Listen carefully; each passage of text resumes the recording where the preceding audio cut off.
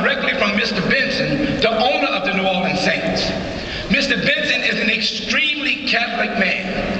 Mr. Benson has donated literally tens of millions of dollars to Catholic churches, to religious communities. He's redone all kinds of stuff. And so, I love Mr. Benson. You know, at the Saints game, if they ever pan up and show you Mr. Benson in his box, normally you got a row of nuns waiting in the front. Because, you know, we stay prayed up in New Orleans even during the football game. And so, like, when I get my tickets directly from Mr. Benson, normally, you know, I'll end up sitting by two nuns.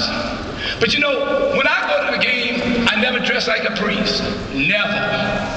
Because I've been a Saints fan my whole life. It took us 43 years to make it to the Super Bowl. So I've been through the 1 in 15 year. I've been through the bagheads year. I've been through going to the game and, you know, you're losing in the last second field goal. I've been there with y'all.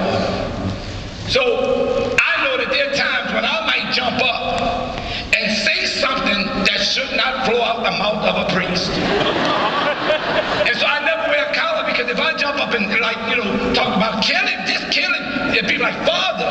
So I try not to you know, wear my collar, nothing to the game. But the Holy Family Sisters, which is a religious community of African American women, founded in 1841, the Sisters of the Holy Family, when they go to the game, they wear their habit, they be all nunned out, the veil, the hat, everything, all that, they put all that on. And so I remember one time I was sitting by two of the Sisters of the Holy Family, and we were watching the game, but there are three guys behind us.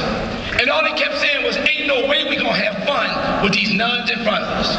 You can't, man, we can't get drunk, we can't cuss, we can't do nothing. So they decided what they would do is they would try to antagonize the nuns to make them want to leave and go to another spot. So one boy turned to his friend and said, you know what? I think I'll go to Washington, because I heard they only got 20 Catholic people there. The second one said, well, you know what? I think I'll go to Iowa. I heard they only got 10 Catholic people there. The third one said, you know what? I think I'll go to Utah, because they only got 5 Catholic people there. And the third one turned and said, and one of the nuns turned around, she said, you know what?